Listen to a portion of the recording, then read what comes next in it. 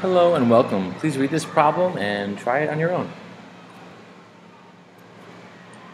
Okay, so here they want us to solve algebraically for x. So in this problem, 4x squared minus 12x equals 7. So when I set this up, my first step is to get 0 on one side.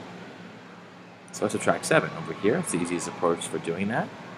We have 4x squared minus 12x and then minus 7 equals 0. At this stage right here, I notice that I can't divide everything by 4, and that the factoring of this might be kind of tricky to do it directly.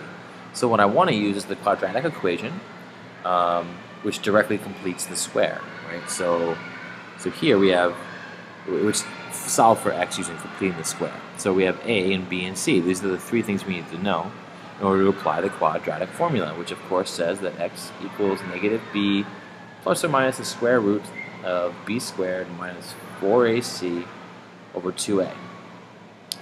So here, what are a, b, and c? Well, a is the coefficient of x squared, b is the coefficient of x, it's negative 12, and c is the constant all by itself, negative 7.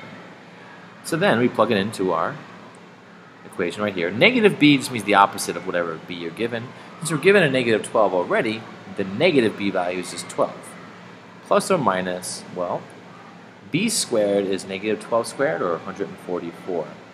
Minus 4 times negative 7, we'll evaluate that, all over 2 times 4, which is 8. So we have x equals 12, plus or minus, well here we're going to have 144 plus 112.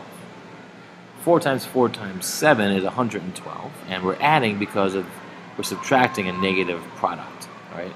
This is all over 8. Keep going here. We get x is equal to 12 plus or minus the square root of 256, a nice perfect square, all over 8. And here we can start to split things up. So x is going to equal what? Well, 12 plus the square root of 256 is 16 all over 8. Or x could equal 12 minus 16 over 8, right? Because we have the plus or minus positive or negative square root of 256. So then we finish. We have x equals 28 over 8. If we reduce that, it's 14 over 4. If we reduce that again, it's 7 over 2, which is 3.5. And here we have 12 minus 16, which is negative 4 over 8, which is negative 1/2. So these are the two values of x that when you plug into the equation, balance in. You can try it. Plug them in. Plug in 3.5. Plug in negative 1/2 to test it out, and you will see that both sides of this equation do balance out. Thanks.